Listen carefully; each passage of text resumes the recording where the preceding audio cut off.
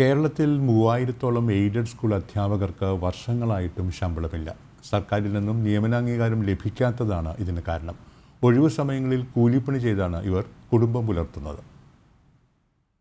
2016 June മുതൽ നിയമനം നേടിയവർക്കും ഈ കാലയളവിൽ ലീവ് വേക്കൻസിയിൽ നിയമനം നേടിയവർക്കും ഇതുവരെ അംഗീകാരം ലഭിച്ചിട്ടില്ല. നിരവധി നിവേദനങ്ങളും സമരങ്ങളും നടത്തിയിട്ടും പരിഹാരമുണ്ടായില്ല. 3000-ഓളം അധ്യാപകർ കേരളത്തിന്റെ പൊതുവിദ്യാലയത്തിൽ ഇന്ന് സേവനം ചെയ്തുകൊണ്ടിരിക്കുകയാണ്. ഞങ്ങൾക്കിതുവരെ അംഗീകാരം തരാൻ സർക്കാർ തയ്യാറായിട്ടില്ല. വർഷങ്ങളായി തൊഴിലെടുത്തിട്ട് കൂലി ലഭിക്കാതിരിക്കുക എന്ന് പറയുമ്പോൾ സ്വാഭാവികമായി നമ്മൾ എത്തിച്ചേരുക ഇതുപോലെയുള്ള ആത്മഹത്യാപരമായ അല്ലെങ്കിൽ അതുപോലെയുള്ള കാര്യങ്ങളിലേക്ക് ഞങ്ങൾ ചിന്തിച്ചു പോവേണ്ട അവസ്ഥയാണ് വന്നിട്ടുള്ളത്. അവധി ദിവസങ്ങളിൽ മറ്റു കൂലിപ്പണികൾ ചെയ്താണ് ഇവരിൽ പലരും കുടുംബം മുന്നോട്ട് കൊണ്ടുപോകുന്നത്.